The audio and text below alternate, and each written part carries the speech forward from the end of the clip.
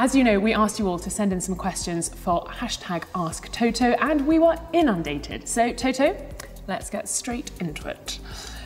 Difficult ones? They're not too difficult. I think you'll know the answers. I hope you'll know the answers. So the first one comes from Manolis on Twitter. What do you think is the best part of your job? The best part of my job? Well, there is many interesting bits. Probably the part I like the most is developing the organization. I spend a lot of time in talking about, thinking about how we can develop capability beyond the single individual, and I like that bit a lot. Fantastic, thank you for your question. Our next one comes from Nige on Twitter again. When do you start thinking about making the 2016 car, and do the drivers have an input?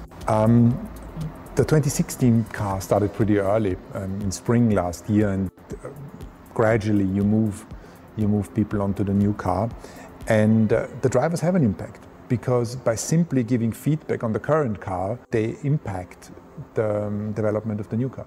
And we're hearing that development going on right now. Thank you for your question, Nige. On Facebook, Alfonso's been in touch saying, how do you prepare for new circuits, and what is the most difficult part to get on point to face a new circuit such as Mexico last year and Baku this year? All the circuits today are laser scanned. So before we move onto the circuit, we can download the track into the simulator and into our computer model. And from there, we get certain simulations on setups, on aero balance. And then as the last bit, the driver goes in the sim and drives the track, the car on the track, so he can prepare. The next one's from Junaid on Twitter.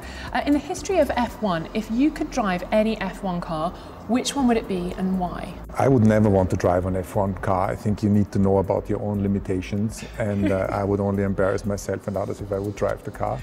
But if I can say which car do I like the most, I liked a lot the McLarens of the 90s. I remember that as a kid this was the dominant car. It looked pretty cool. Prost and Senna in those cars was as good as it could get, and that was an era I enjoyed. Now the next question has come from one of our German fans. Thank you very much, Dankeschön. We've translated it into English, so I'll read it in English, and then if you could answer it in German and English, but starting with English, that would be great. So do you think that Manor will be able to get some points this year, thanks to the Mercedes engine and the Williams gearbox? Manor will make a big step up, and not only because of the engine, but there is a good bunch of people coming together, impressive individuals, with the right budget and the right attitude, and Pascal in the car. So I have confidence that the car and the driver will have highlights, and could be a solid midfield runner. Und auf Deutsch now. Und auf Deutsch jetzt die Frage. Ja, eine sehr interessante Frage. Wie weit kann es mit Männern vorwärts gehen in diesem Jahr? Eine Gruppe ziemlich guter Leute sind da zusammengekommen, die in der Technik dieses Auto entwickelt haben oder mitentwickelt haben. Mit dem Pascal im Auto und unserem Motor kann das Team schon für die eine oder andere Überraschung gut sein. Vielleicht im guten Mittelfeld das eine oder andere Rennen beenden, das wäre schon nicht schlecht. Gute Frage im Übrigen. Dankeschön. Right, the next question comes from Iruna on Twitter. How concerned are you with the threat of Ferrari and also Honda next year? The threat is permanent. Honda is a huge organization with lots of resources, and they were the power unit which had the most impressive development curve throughout 2015. Even if it was a very difficult year for them, it was still very good what they achieved in terms of how they progressed throughout the season. So I have no doubt that they will be a strong competitor in the future. Thank you very much for that question. The next one's from Robert, and he's asking, what's the most difficult part of running an F1 team? There are not many difficult parts. It's nice, but probably what you have to get used to is what we're doing at the moment. Is the media. The media side, Toto. Yes, the media side. Whatever you say is being interpreted in a certain way, and sometimes ends up in the news in a way you didn't mean it to say, or you didn't mean it to be interpreted. And this is what you get used to. So I developed a system. I only read the best 5%, and I feel flattered, and I read the first 5%, so I know who the enemy is. The next is from Chris. He's saying, if you could be a boss of another team in a different sport, which one would it be and why? Well, I'm not really good in other sports, and I think you have to, this is a world of specialists. You need to understand your business and your sport inside out. And I've seen motor racing from all angles. I've been in the car and in various cars, and I've been a shareholder of different teams, from rallying to rallying and Formula One. And this is what at least I believe, I know a little, I understand a little bit. But the rest would be really rubbish. If you would get me into football or tennis, I would be a nightmare. Okay, thank you for that. Devon has asked on Facebook, how do you guys at Mercedes go about hunting new talented engineers and mechanics, and how does someone join the team? There are various ways. We are being proactive, so we are going to visit universities regularly, universities in the UK or in Germany, Switzerland, even in Austria, and we try to attract the best. So if you're interested in joining the team, keep pushing, keep learning, and have good marks, and then you can apply on the company's website. If we haven't found you, you can find us by applying in the HR section of the team. Send us your CV and we'll have a look. Perfect, so it's a two-way street. It's good to know. Jim has asked on Facebook, what would you say is Mercedes' biggest challenge that you'll have to overcome in the upcoming years of F1 racing? And do you think that F1 as a series will manage to turn the current drop in popularity around? As a team, because the environment always changes, the regulation change, the politics, you need to adapt yourself. I've read once that the most successful species is the one who is able to adapt itself most quickly, and this is about Formula One. This is how Formula One functions. So there are threats we know today, but there are ones we don't know, and they will appear tomorrow. So you just need to be aware that everything is possible in Formula One. In terms of the sport itself, I think we need to stop talking ourselves down. This is important. There is some great news around the sport. Renault joining, an American team coming in, and many other exciting factors. And we just need to understand where the media is going. Are we watching the race in the same way we did 10 or 20 years ago? I don't think so. And how do we need to adapt? But that is not my, this is not my business, it's somebody else's, and I'm sure they will find the right answers. Well, we'll move on to someone who maybe doesn't know the answers on this question from Sarah. Bernie has certain views on fan engagement and social media. Tell us why you believe differently or choose to engage differently and do it so well.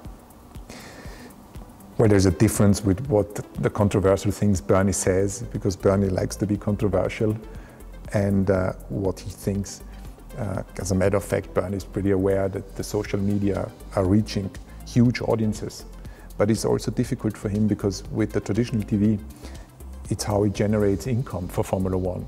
And if he had to choose between selling the rights to a TV station or giving them for free to social media, it's clear which choice he's going to make. And I think it's a very difficult question to answer. So, in fact, we can't ignore social media. It's big. And we see that growing for our own team. And thanks to you guys, Facebook and Twitter and Instagram are really big.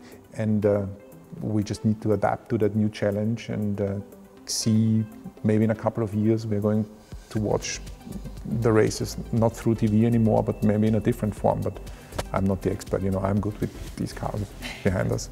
Maybe on YouTube. Thank you, Sarah, for that question. The next one comes from Silver Arrows Ham.